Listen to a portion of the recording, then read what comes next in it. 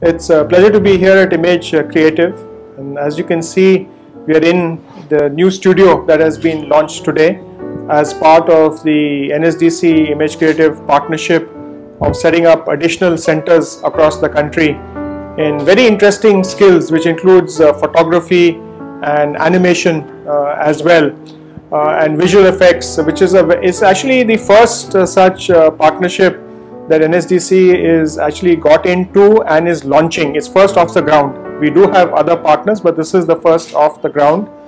We hope that over the next few years, although the challenge is about doing a lack of people over 10 years, but I believe this is such a fast moving and a very interesting space for the young people of today that you'll achieve these numbers much before the 10-year period. But I think what the interesting part is that the value investments and the type of equipment and the type of software and hardware that will be required to do this training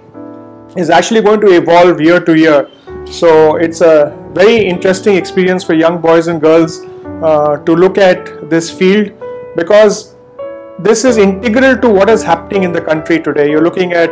an increase in e-commerce, you're looking at an increase in digital marketing, you're looking at gaming, you're looking at a whole lot of other aspects and careers that these courses of photography or visual effects will help you to take forward and progress